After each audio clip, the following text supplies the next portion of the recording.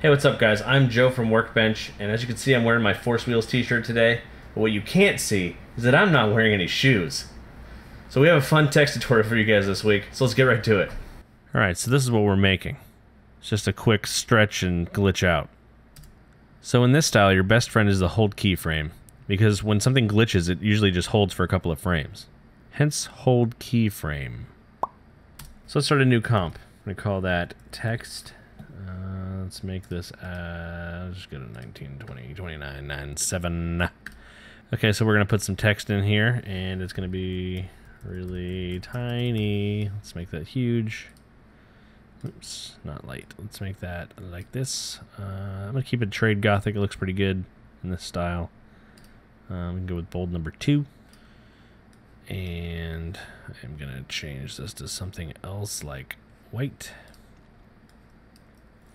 And we're going to call it hashtag no shoes.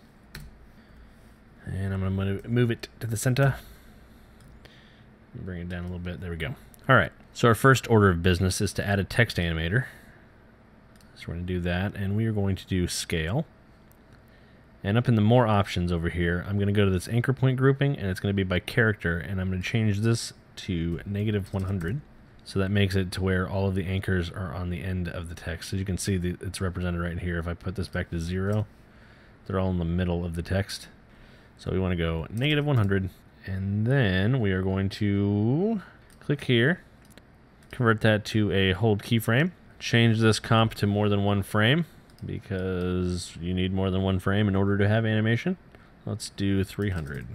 Not that we're going to use that many, but it just keeps my timeline from looking crazy.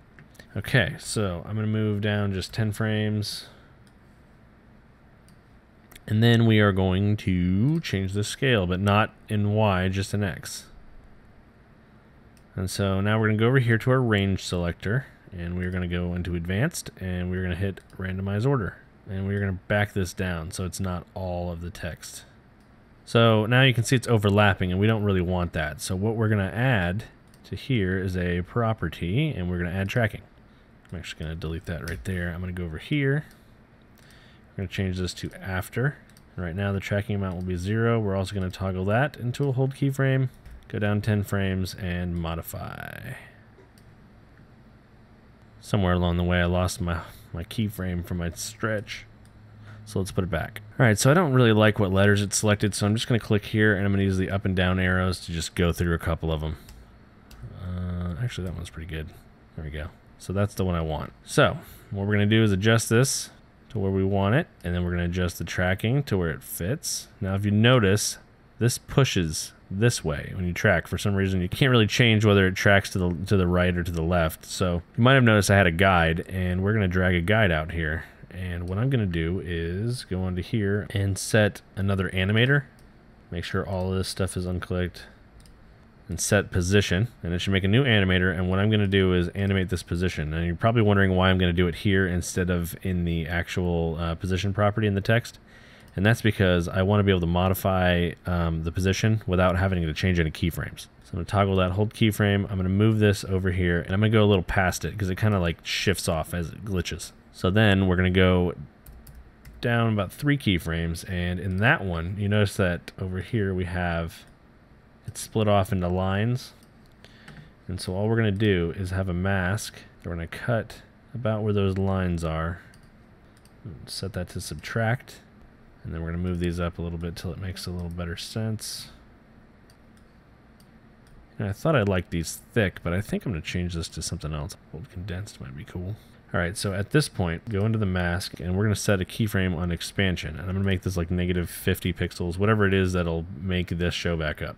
Toggle that into a hold keyframe, move it over here, and then go to 0. And then in this frame, I'm going to scale this way more. And then I'm going to track it way more. And then I'm going to move it over. I didn't draw this mask out big enough. Make sure you draw a big mask in that direction. And then you give that like another 3 frames. And then you cut that layer. Okay, so I'm still not a huge fan of this text. Let's go with old extended, I believe was the original one. All right, so this tracking is set really low too. I'm gonna change this to 60 like the other example. The other thing is the randomness of this one is not fitting the way I want it anymore. So I'm gonna go over here and change the random seed again. And I'm actually gonna lessen the amount of characters that it affects. I'd still even go less than that. So you basically just have to play around with it. Now part of what will make this look better, and this one I guess I picked a terrible line of text in order to show this effect off, I guess, but if you have stuff in there like T, so like hashtag text effect, the more letters that you have that have like a crossbar up here will look really nice. They leave the lines at the top. So then you can actually stack these if you wanted to get like super crazy. Or you can offset or change the amount that it's selecting in its range. And if you want, you don't have to make it random. You can actually have it stretch the front ones out or whatever. So that's pretty cool. Let's try that with the hashtag no shoes. Goes gigantic N. That's actually kind of cool though. So obviously you can change it around a lot and tweak it to your liking, but once you have it set, you can just retype in new stuff and it should look pretty cool with minimal tweaking after that. So it's a cool repeatable text animation. You can also save it as a preset so you can use it all over your project. So that's it for this one. If you guys have any comments or questions, leave them in the comments down below. And I'll see you guys next week. Bye.